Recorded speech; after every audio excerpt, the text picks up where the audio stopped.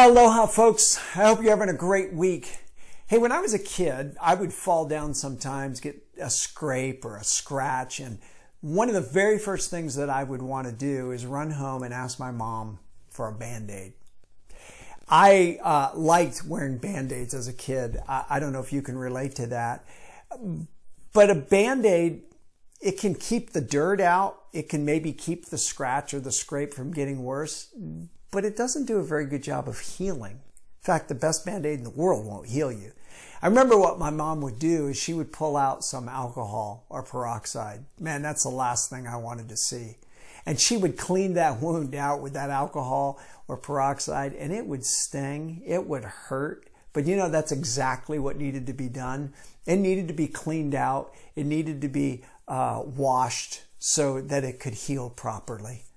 You know, we get scrapes and scratches inside of us as well, and many times they're caused by our poor decisions, our sinful decisions. And a lot of times we try to put Band-Aids on those things. We try to just cover them up. That never heals those situations. What we need is some spiritual alcohol, some spiritual peroxide. In Scripture, what that is confession. Listen to Proverbs 28:13.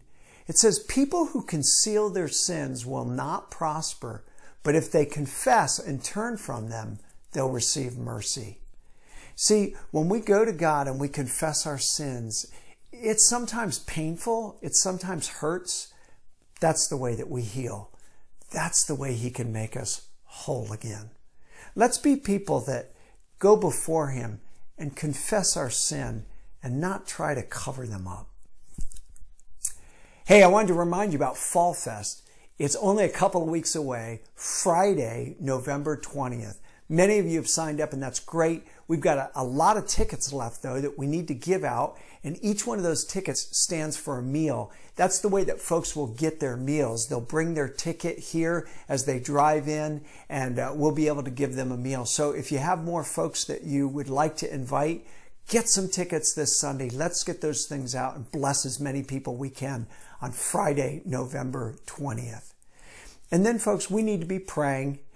We have just come through a very contentious election. And even as I'm sitting here videotaping this for you today, we don't know who's won, but we need to pray. Our country really needs to turn back to God. So let's pray. Hey, let me remind you as we close out our time together, Romans 12:12, rejoice in our confident hope. Be patient in trouble and keep on praying. Hey, I hope you have a great rest of the week and that I get a chance to see you this Sunday as we continue in our series, Fear Less.